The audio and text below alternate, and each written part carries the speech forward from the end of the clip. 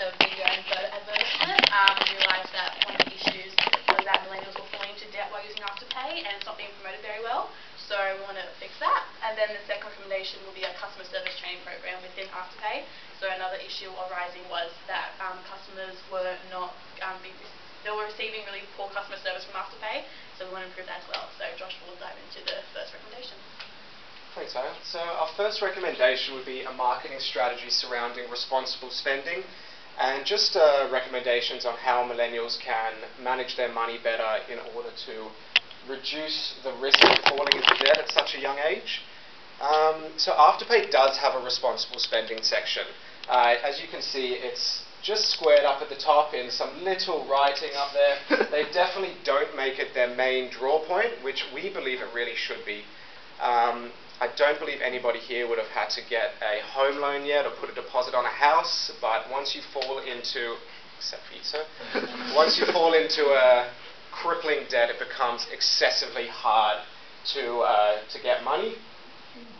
So what we've found is they've kind of hidden it away.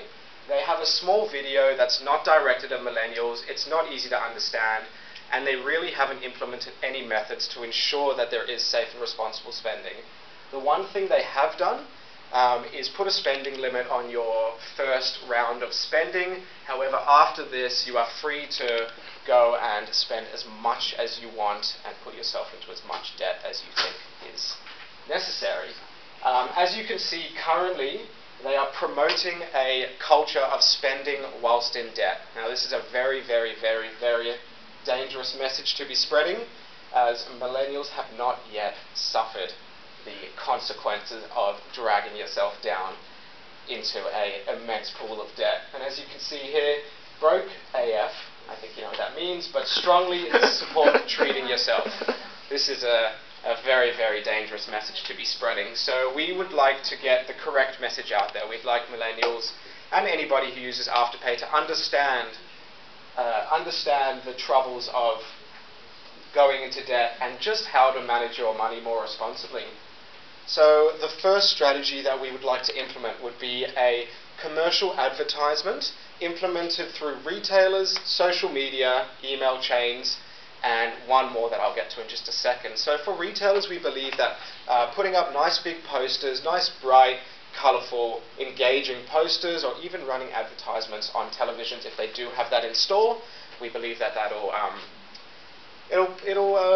get the message to spenders before they actually process their Afterpay payment.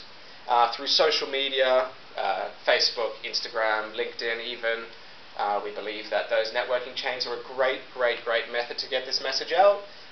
As I mentioned, email chains just for current customers and for new signing up customers. And then lastly, before you sign up to Afterpay, we believe that having a compulsory responsible spending module would be a great way to get the message out there before they actually start working with Afterpay.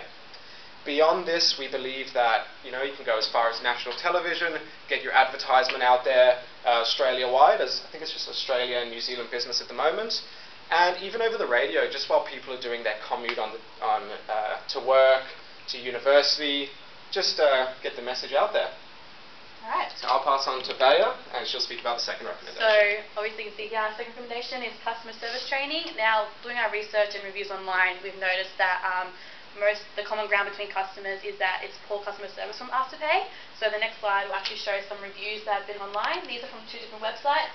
So we've highlighted some of the points I've been saying. So there's very disappointing service, rude customer service, very satisfied with the way I was spoken to, and that was very difficult to deal with. And it's a recurring problem, not with just Afterpay, but all other businesses. So in order to resolve that, we just need to do a customer service training program. So we believe that we should hire a professional customer service representative, and they can do a workshop or even a lecture within Afterpay and just give them points on how to deal with customers while they're complaining and find the appropriate responses. And with that, you can bring someone in, or we could hire a customer service manager or promote someone within Afterpay and just teach the employees how to deal with complaints. So we want to assign employees to specific areas for complaints. So for example, the extensions for late payment. They want to extend their payments for some specific reason. We could have employee to deal with that.